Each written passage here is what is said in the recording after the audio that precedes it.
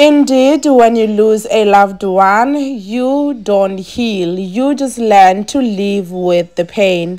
Hello, CP Relax Squad. Please never subscribe or like the page. Bontle Modiselle shared how she lost her father, you guys, and her video touched a lot of many people, including myself. I've never cried so much in my life, and you can literally tell that she is still in pain. She has not healed. And yeah, man, literally you just learn to live with the pain.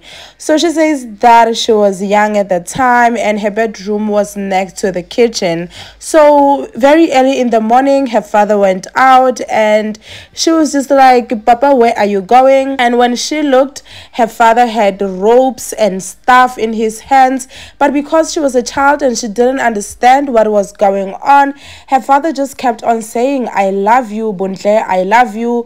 Then he went wherever he went, but still in the same yard, still in Bontle's home.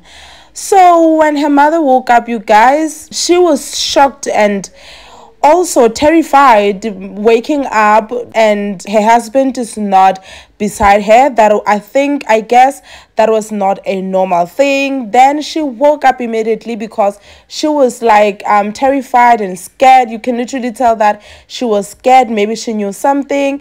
Then she looked for Bontle's father. She looked for her husband, you guys.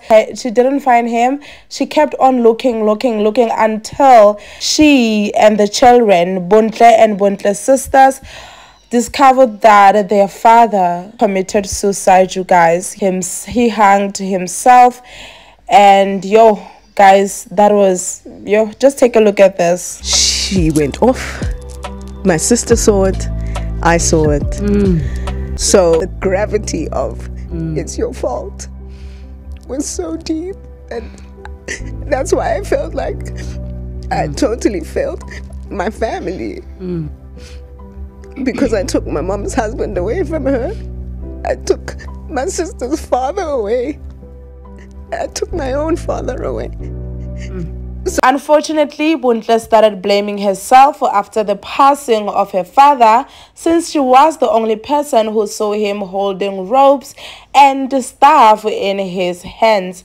Anyway, you guys, do comment below and let me know what do you think about this.